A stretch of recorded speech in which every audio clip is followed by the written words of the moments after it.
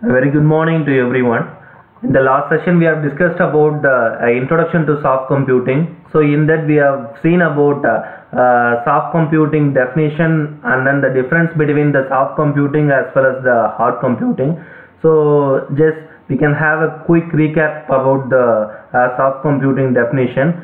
So, this soft computing is that here how far they will be solving a particular problem is they used to learn by examples and then they used to think by themselves of how to solve the particular problem by based upon the knowledge which they have acquired.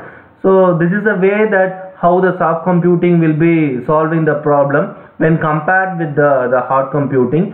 So now we are going to see about the how the particular word of cat is recognized by a machine through the soft computing and then the artificial intelligence. So when we denote a word with the cat, how far the neural networks will be functioning when we to recognize the word as cat in the sense means. So this word cat, the neural characters will be recognized and then this will be formed as a network, that is your artificial neural network, like that the structure is formed and then it will be characterized to form as this is a cat and then as cat, so that they will be identifying that whether this is an animal or anything. That is, if it is of animal, how they are identifying in the sense means they have a knowledge based upon that they will be identifying that a cat is an animal or not. So if the knowledge which they have acquired, they have learned about that particular word cat in the sense means which comes under the category of animal, then they will be matching that a cat is a kind of animal and then they can find that particular word is a cat. So this is about the working of the soft computing to compute any problem which they will be facing. So the next thing is that we are going to see about the conventional AI to the computational intelligence.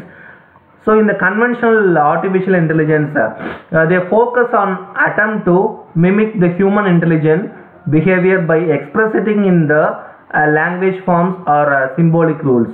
So they just used to acquire the human intelligence behavior. So that's a main thing they are focusing it. So and then they are trying to imitate that same the human intelligence what they have acquired it, and then they are trying to express it in the form of language forms or symbolic forms. So this is happens in the conventional AI, and then they manipulate the symbols based on the assumptions.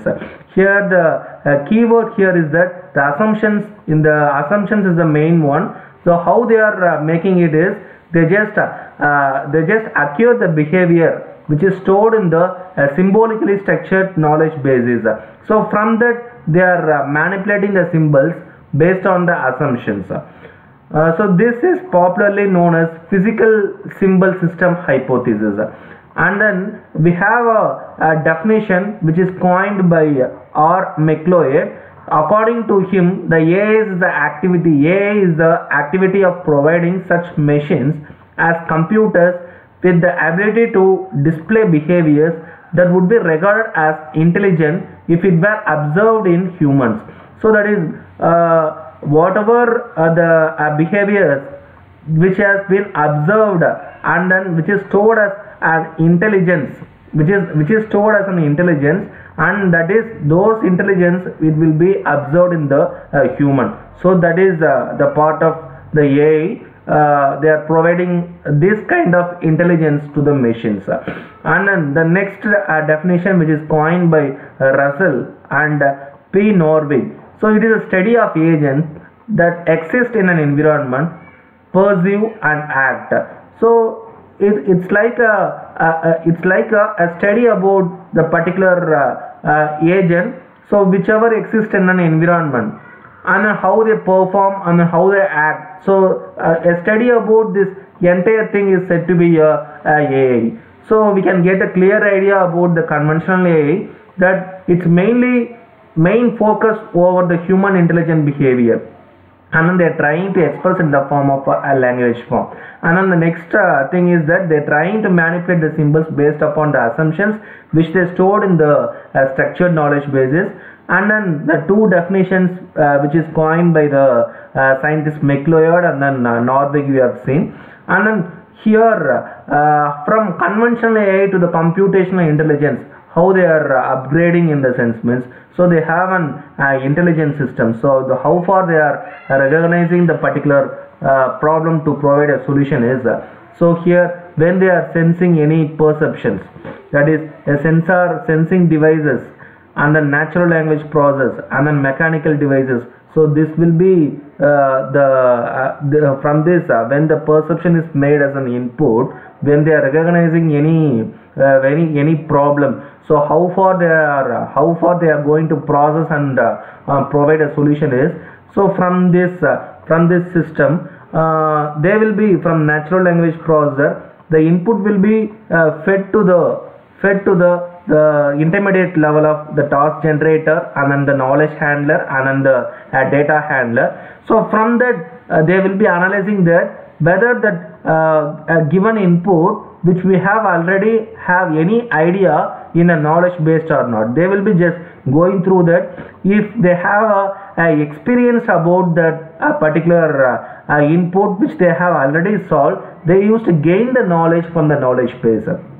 So from the knowledge base they try to make it that whether it will be learned through the machine learning, or it is a reasoning part, or how far we are going to plan. So all these kind of actions will be taken place from the knowledge base, and then the required action will be passed through the knowledge handler and then to the natural language processor. So from there through the devices, mechanical devices, the required output you will be getting. So this is a part of conventional that is conventional AI to computational intelligence. So this is a computation intelligence systems which we have designed, and then this is a diagrammatic representation of how far the intelligence system is working. And then this is about the schematic diagram of about the neural networks. So you all know that the human brain consists of millions of neurons. So once if any field which we feel, for example when we have a cup of water, hot water, which need to be sensed by touching by our hand, then we can able to feel the hotness of the water when we touch at the sense. It will be, the neuron will be getting a signal that it is a hot, and then it will be, the action of the signal will be forwarded to the millions of neurons which is located in our brain, so that we will be immediately taking our hand from that hot water. So this is what that happens in the artificial neural networks. So once the signal is particularly forwarded to the particular neuron, the group of neurons will be getting triggered, and then we will be getting a signal to attain the threshold value. So that will be the expected output in the artificial neural network. And then this is a diagram about the neural networks. And then the neural networks here we will be focusing about how the neural networks will be framed, and then what's the working principle of the neural networks. It is a highly interconnected network of large number of processing elements. Probably we will be calling that as a neurons. It is a architecture motivated by brain. So it is similar like brain.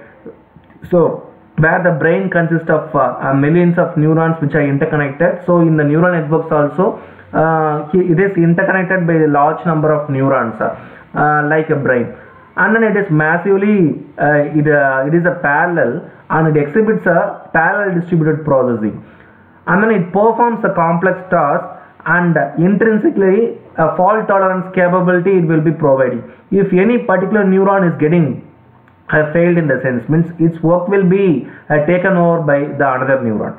So that is the fault tolerant capability, and then it learned by examples of supervised learning. So it will be learning by themselves through the examples.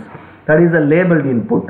Supervised learning is we will be having a target input and then the target output, and then unsupervised learning is here the network tries to learn by itself.